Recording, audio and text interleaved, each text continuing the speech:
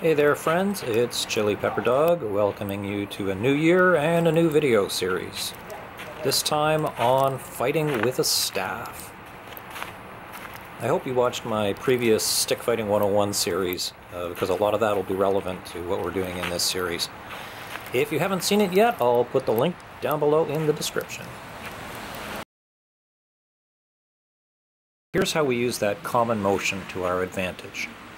As an example, we've got umbrella block followed by a number 2 strike, done both with the single stick and with the staff. That said, they line up perfectly up until the point that they stop doing so. Here's an example of where things go off the rails. Striking with the rear hand with the staff makes perfect sense and it's very powerful. Doing so with a single stick just doesn't work. First exercise, the hand switch. This is a good warm-up exercise, but it's really valuable in terms of being able to quickly switch from a left lead to a right lead, and it develops proprioception, that ability to feel where the staff is and properly manage it without having to look at it. Very important for you to keep your hands in contact with the staff at all times. You're not tossing it from hand to hand.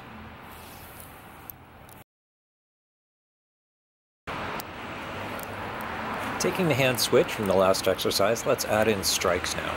We're going to be doing a number 1, which is the downward diagonal, a number 3, which is the level strike, and the number 9, which is the upward diagonal.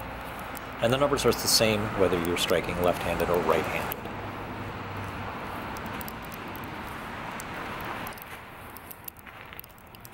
Now, if you are actually sparring or fighting, you wouldn't switch hands for every strike. But this is a good way to build proficiency with this skill, and it's a very powerful striking method too.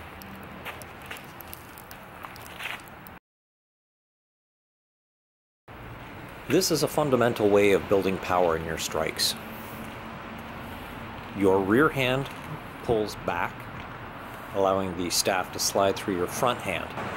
Then to strike, your front hand is pulled to your shoulder or hip, and the rear hand fires forwards. This method takes advantage of all of the pulling and pushing muscles in your torso, rather than just relying on arm strength alone.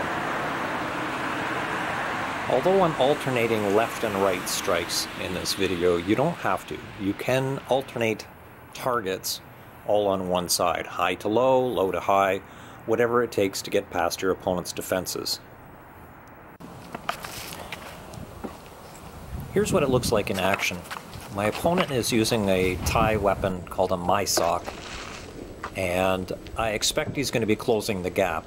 So my plan here is to try to keep him guessing where my strikes are coming from, so he's not so interested in charging me.